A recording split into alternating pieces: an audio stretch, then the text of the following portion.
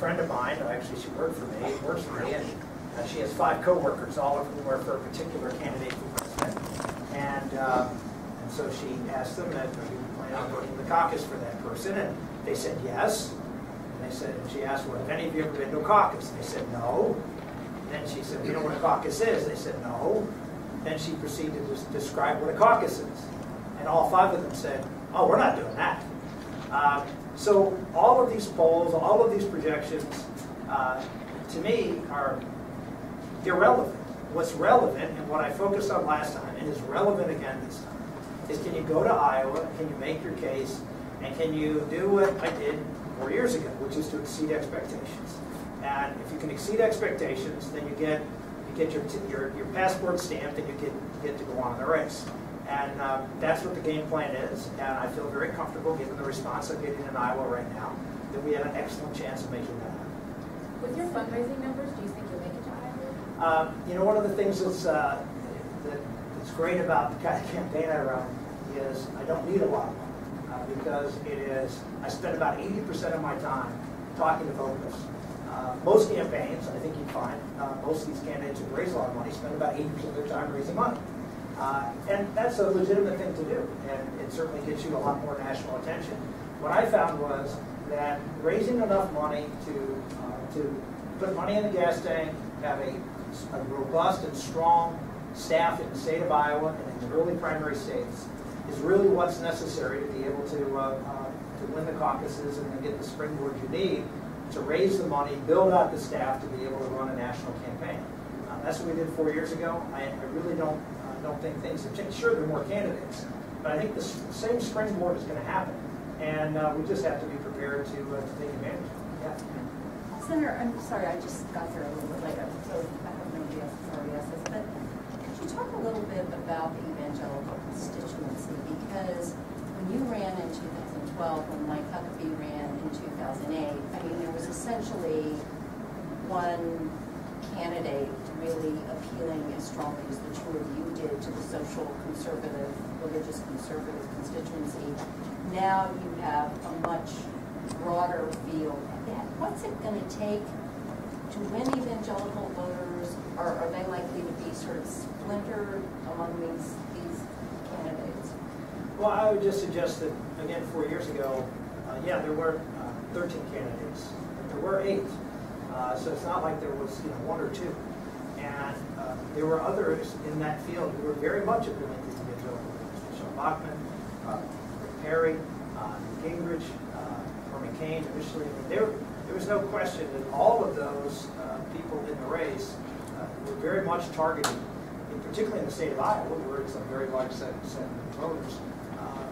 They were showing up at all of events like this. There was a very healthy competition for these votes, and ultimately, over time, they moved in my direction. But look, let's be honest. A lot of other people had a look by these voters until they came to us, and I think that's the process. I would say it's like shopping for a new car. You go into the showroom, and if there's a fancy new model there, you probably want to take it for a test before you hop in the Suburban and drive it home. And so we think we're the F-150, if you will, of the showroom. Senator, you were talking about Iowa, and there's talk of Iowa, South Carolina, New Hampshire, always. We have 155 delegates right here in Texas. I mean, that's a huge block. What are your plans here? I actually spent a fair amount of time here. I've been here. I'll be here on Wednesday night. I was here last week, and I do spend a lot of time here. There are a lot of wealthy people in the state of Texas who are conservative, and it's actually one of the strongest places to be able to raise money. And obviously, while we're here, I mean, last week I spoke with the Northeast County Tea Party group. So we try to mix in, speaking to larger venues, as well as trying to raise some money. Again, all of these states, once you get past the first 3, are important to organize, important to have, as we do here in the state of Texas, people who are working for us on the ground and helping us on a volunteer basis. But you have to be able to check one of those first 2, probably primaries. And if you don't do well in either Iowa or New Hampshire, then your chances of ever showing up in Texas are pretty small. And folks who have decided, well, I'm going to skip the first two and focus my attention on later primaries, tend not to get there. Senator Santorum, Donald Trump mentioned that 9/11 happened on former President George Bush's watch. It's generated some reaction. What do you feel? Do you think that George W. Bush should be held responsible? I think George W. Bush would tell you that the buck stops here, and that obviously he's going to take responsibility for anything that happens under his presidency. I was in the Senate. I take responsibility for what happened during that time, and we worked very diligently afterward to make sure that we never repeat that mistake. It was an attack that, if you look at the intelligence, maybe had we had a little different view of intelligence and a better understanding of how terrorism worked, we would have been able to, the intelligence community would have been able to put something together that could have prevented it. So I think George W.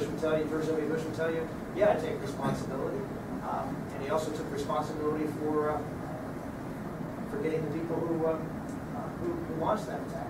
But to suggest or maybe imply that it was sort of his fault, that there was something that he did or actions he took that led to that, I'm not sure that's what Mr. Trump is saying. I think that's what the media is trying to stoke up. I don't think he's saying that. At least I hope he's not suggesting that any more than he would suggest that somehow we were, somehow complicitly. This was a new threat, a threat that hopefully we've learned from the experience, a horrible experience that we had to endure. Mr. Senator, as a senior in high school, the cost of higher education is continually rising. If you were elected to office, what programs or policies would you enact to make sure that an easy education is accessible for everyone? Well, what we've done as a federal government in providing grants and loans is dramatically increase the cost of education. There's two areas of the economy that have grown faster than the rest of the economy, above the rate of inflation. It's healthcare and it's in higher education. Both of them are heavily subsidized by the federal government. And so you have the Democratic candidates up there promising free this and free that, as if there's all the money in the world to pay it, and no one ultimately is going to end up paying this. 74% of Americans don't have a college degree. So what are we going to do? We're going to ask them to pay higher taxes so we can send 26% of Americans to college and pay for their college for free? I don't think that's fair. I don't think that's what the federal government should be doing. I think there's a tremendous advantage and a tremendous benefit for people to go to college, and that they should participate in the cost of that because they get tremendous benefit economically from it. And we shouldn't be charging people who don't have that college experience for the cost of the education that's going to improve your economic lot in life. And so, really, the better question is, how do consumers of higher education do a better job at minimizing the cost of that higher education? I have a son right now who's in college. It's a four-year college, but he's taking a semester and he's going to community college at 1/10 of the price, and that is a nice break for dad. It's a nice break for him because he shares in the cost of providing his education.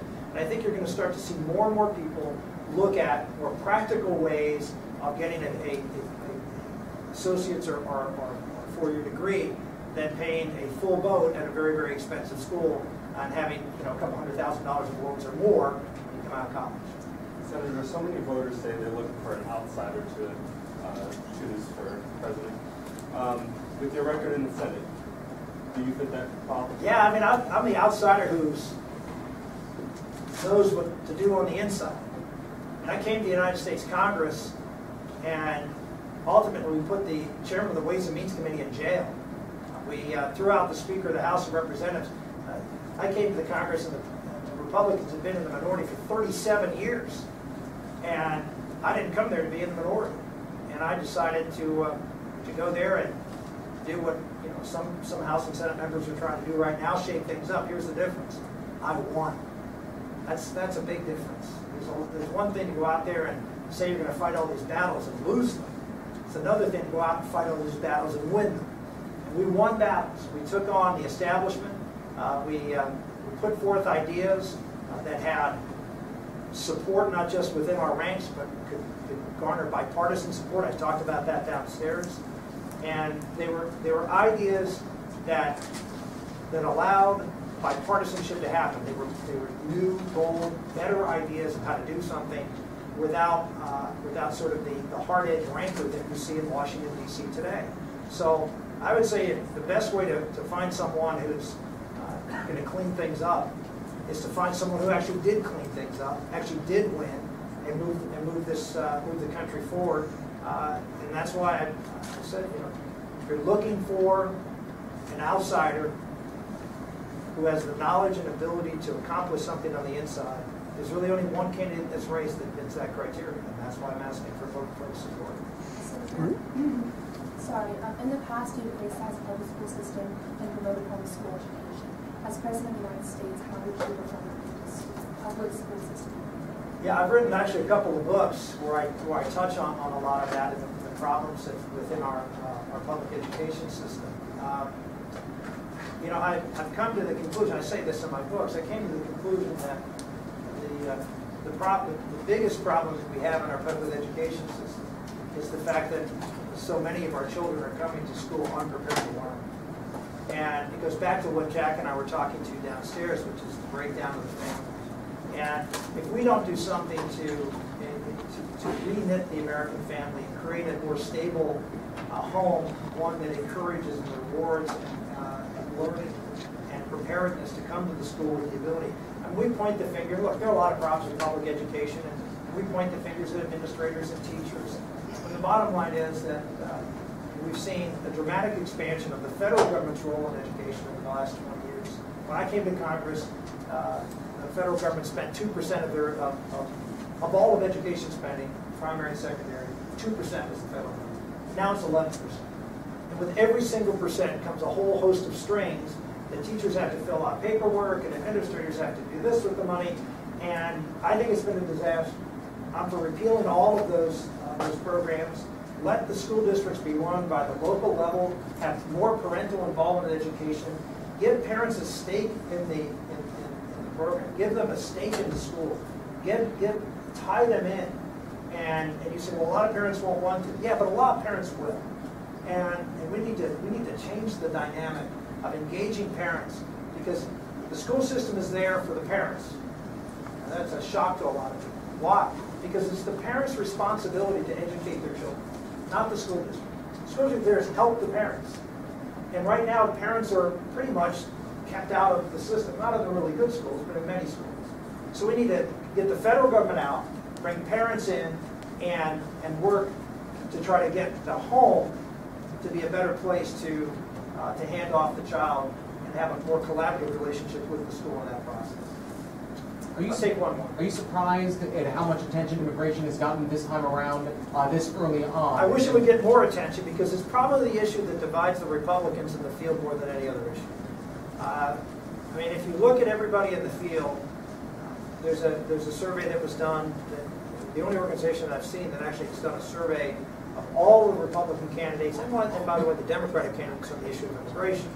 It's a group called Numbers USA and a coalition called FAIR. You can go to numbersusa.com. And there's only one candidate in the field that has an A rating, Republican or Democrat, according to that group. And that's a group that focuses in on making sure that the immigration system in our country is actually consistent with what the purpose of an immigration system is.